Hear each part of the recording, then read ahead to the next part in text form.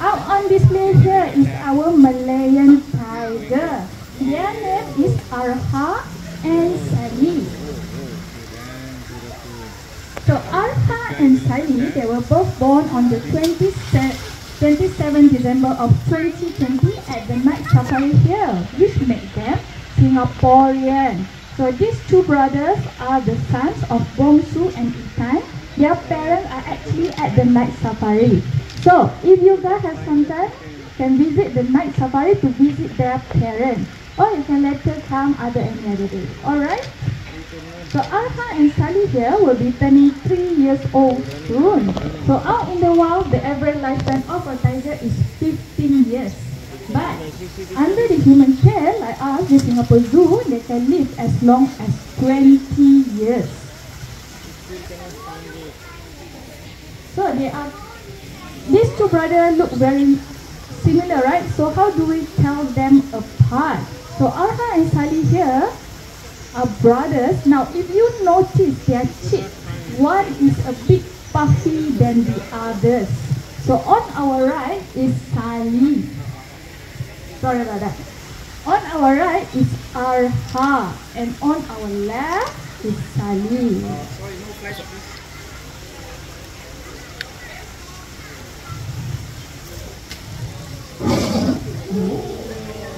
Now, one other thing you can take a look is that their tail have a different black stripe. That way you can tell them apart between Arha and Sally.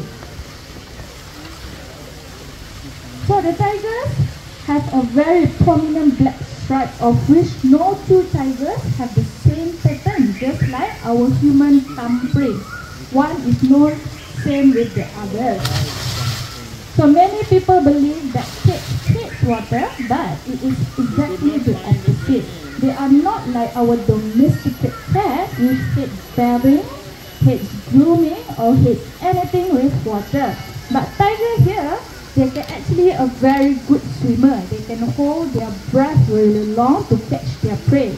That's why we do not want any of you in the water with them.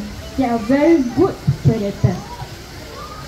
So other than that, they actually stay in the water to cool down. So they don't mind being wet all the time. So tigers are apex predator and carnivore. They are at the top of the food chain and only eat meat.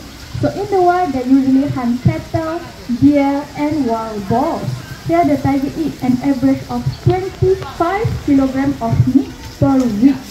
So the diet consists of veal, venison, beef, and chicken. So we give them a variety of meat.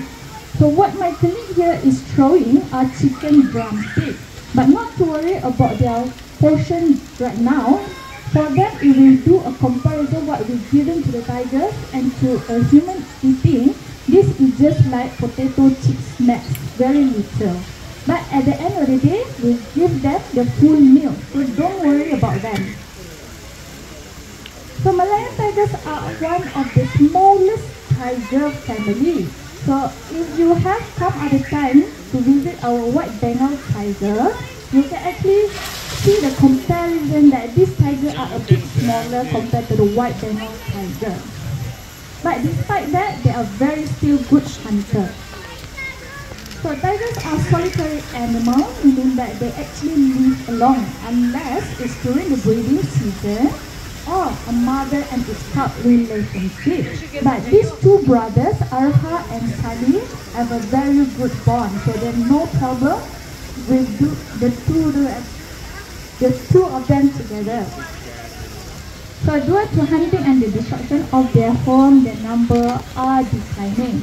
So our neighboring country, Malaysia, so they have keep watch of Malayan tigers, in which the numbers are only about 150 tigers left. So that is very, very little. So we must do our part not to believe in the illegal trading. Anything on the internet, please do not buy them for their claws, for their skin, or any part of their body to which they say can heal for medicine. But there has been no such research that actually can prove that this tiger, the body part, can actually do anything to humans. So please do our part. Do not go into the illiterate or believe any of that whatever nonsense in the internet.